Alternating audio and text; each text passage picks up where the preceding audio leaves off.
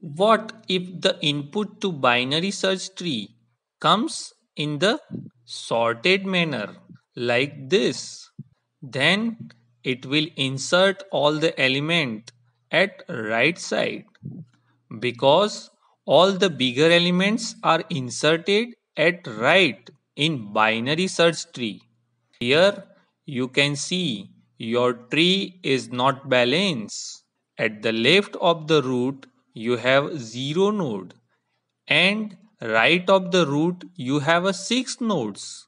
So in the worst case for any operation like insertion, search or deletion you have to go through all n nodes. That's nothing but linear search with order n. But if you balance the tree and take 4 as a root, and you will find tree in which root node is balanced. But if you can see the left subtree, node 3 left side you have a 2 nodes, but at right side you have a 0. So you can balance further and make 2 as a root of the subtree by doing right rotations of the nodes. Similarly, for right subtree, you take 6 as a root and do the left rotation. Now you can see the worst case time complexity, that is height of the tree, and this is log n. Since we have 7 nodes, so log 7 base 2, that is 2.81, that is near to 3, and it is smaller than order of linear search, that is 7 here. So it simply shows that your balanced binary tree you have to go through maximum 3 nodes in worst case, and such type of height balanced tree is known as AVL tree. AVL trees named after their inventor, and those are height balancing binary search tree.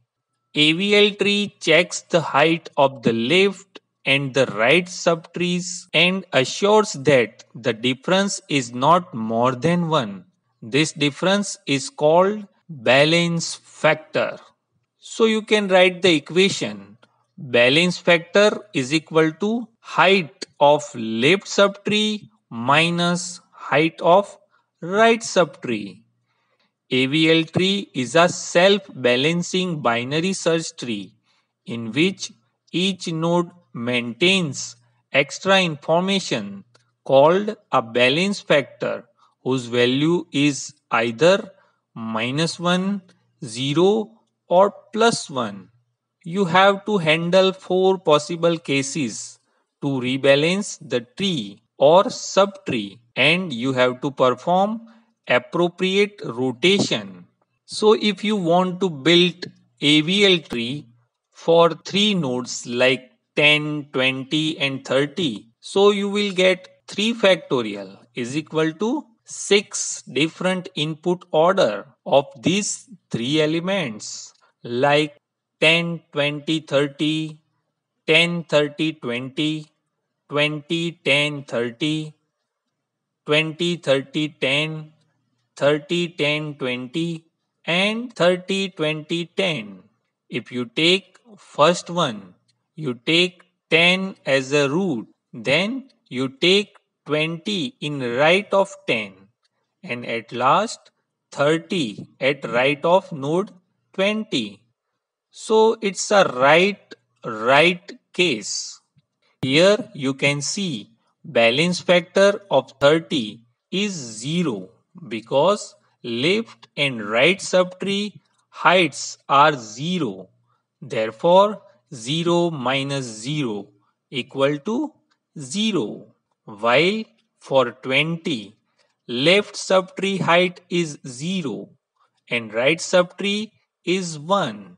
So balance factor -1.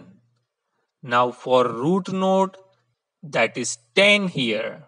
Left subtree height is 0 while right subtree height is 2. Therefore, balance factor 0 minus 2 equal to minus 2. That's not allowed in AVL tree. So we can perform left rotations on 10 to balance the tree. Now for the second order, that is 10, 30 and 20 are inserted in this way, and it is right left case. Here also you can see the root is unbalanced. So you have to rotate node 30 to the right and 10 to the left to make the AVL tree. Now for the third order, that is 20, 10 and 30 are inserted like this. So you can see here balance factor of all the nodes are 0 already. So no further balancing required here. For the next order, that is 20, 30 and 10 are inserted in this. So your tree is balanced here. So no further action required. Moving next, if you take 30, 10 and 20 in this way, that is left right case. Here to balance the root node, you can rotate node 10 to the left and 30 to the right. You will get AVL tree. For the last order, that is 30, 20 and 10, you will get left skewed binary tree like this. This is left insertion case. So to balance the root, you can perform right rotations on 30 and you will get AVL tree. This is all for AVL tree. To see more such exciting video, subscribe the channel and press the bell icon to get my new video notifications. Thanks for watching.